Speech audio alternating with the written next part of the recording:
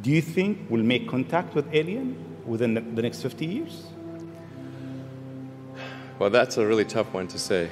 I mean, if there are super intelligent aliens out there, they're probably already observing us. That would seem quite likely, and we just are not smart enough to realize it. But I can do some back-of-the-envelope calculations, and any advanced alien civilization that was at all interested in populating the galaxy, even without exceeding the speed of light, even if you're only moving at, say, 10 or 20% of the speed of light, you could populate the entire galaxy in, let's say, 10 million years. Maybe 20 million years max. This is nothing, in the grand scheme of things. Once you said you want to die on Mars, why? I don't, to be clear, I don't want to die on Mars. It's like, we're all going to die someday. And if you're going to pick some place to die, then why not Mars? Okay. If we're born on Earth, why not die on Mars? Seems like maybe it'd be kind of exciting. But so I think, given the choice of dying on Earth or dying on Mars, I'd say, yeah, sure, I'll die on Mars. But it's not some kind of Mars death wish. And if I do die on Mars, I just don't want it to be on impact. Okay. Got it. Yeah. Let's come back to Earth, actually. Okay. You tweeted that you are building a tunnel under Washington, D.C. Why? What is it? Well, it's a secret plot. Okay. Just between us. Okay. Nobody heard you? Yeah, exactly. Please keep that secret. I think this is going to sound a little. It seems like somewhat trivial or silly, but I've been saying this for many years now. But I think that the solution to urban congestion is a network of tunnels under cities. And when I say, I don't mean a 2D plane of tunnels. I mean tunnels that go many levels deep. So you can always go deeper than you can go up. Like the deepest mines are taller than the tallest buildings. So you could have tunnels, a network of tunnels that is 20, 30, 40, 50 levels, as many levels as you want, really. And so given that, you can overcome the congestion situation in any city in the world. The challenge is just figuring out how do you build tunnels quickly and at low cost and with high safety. So if tunneling technology can be improved to the point where you can build tunnels fast, cheap, and safe, then that would completely get rid of any traffic situations in cities. And so that's why I think it's an important technology. Washington, D.C., L.A., and most of the major American cities, most major cities in the world, suffer from severe traffic issues. And it's mostly because you've got these buildings you have tall buildings that are 3D, and you have a road network that is one level. And then people generally want to go in and out of those buildings at the exact same time. So then you get the traffic jam. Let's come back to UAE and Dubai. The first time I met you, it was 4th of June, 2015, at your office in SpaceX. And I asked you, would you have a presence in UAE? And your answer was, I'm busy with China. Maybe not in the near future. Yeah. And almost a year and a half later, we are here. Time goes quite fast. Yeah. Why now? Well, I think actually things are going reasonably well in China.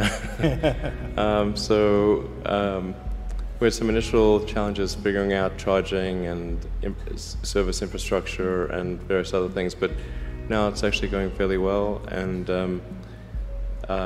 so the timing seemed to be good to really make a significant debut in this region, starting in Dubai. Okay. In your opinion, what is the new disturbing thing that will come in technology next? What's next in technology? What's next in technology? That will disturb the way we live, the way we think, the way we do business. Well, the most near-term impact from a technological standpoint is autonomous cars, like fully self-driving cars. Like I said, that's going to happen much faster than people realize. It's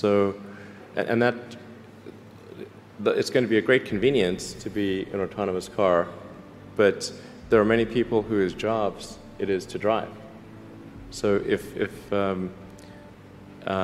fact, I think it might be the single largest employer of people is driving in various forms. And so then we need to figure out new roles for what do those people do. But it will be very disruptive and very quick. Now, I should characterize what I mean by quick, because there are quick means different things to different people. There are over 2 billion vehicles in the world, approaching 2.5 billion cars and trucks in the world. The total new vehicle production capacity is about 100 million, which makes sense because the life of a car or truck before it's finally scrapped is about 25 years.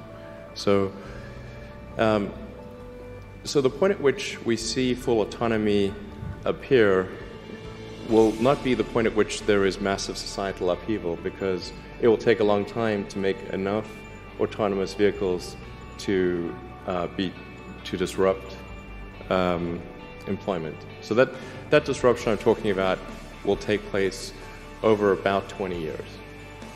But still, 20 years is a short period of time to have, I think, something like 12 to 15% of the workforce be unemployed. Thank you. This is the largest global government summit. We have over 139 governments here. If you want to advise government officials to be ready for the future, what is 3 things or 3 advice you'll give them? Well, I think the first bit of advice would be to really pay close attention to the development of artificial intelligence. I think we need to just be very careful in how we adopt artificial intelligence, and to make sure that researchers don't get carried away. Because sometimes what happens is a scientist can get so engrossed in their work, they don't necessarily realize the ramifications of what they're doing. So I think it's important for public safety that governments keep a close eye on artificial intelligence and make sure that it does not represent a danger to the public. Let's see. Secondly, I would say we do need to think about transport in general, and there's the movement towards electric vehicles, sustainable transport. I think that's going to be good for many reasons, but again, not something that happens immediately. That'll happen slower than the self-driving vehicles. So that's probably something that happens over 30 or 40 years, the transition to electric vehicles. So thinking about that in context, the demand for electricity will increase dramatically.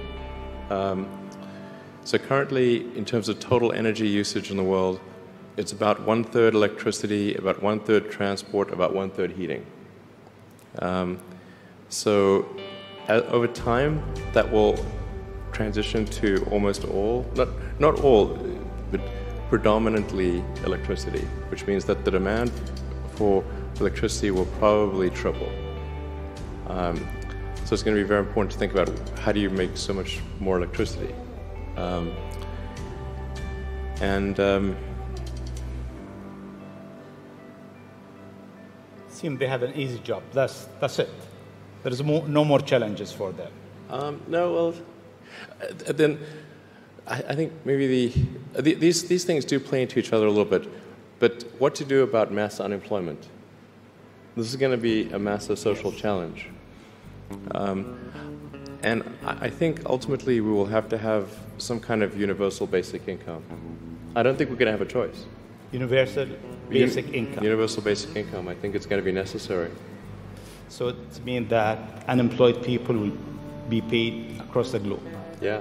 Because there is no job, machine, robot is taking over. There will be fewer and fewer jobs that a robot cannot do better.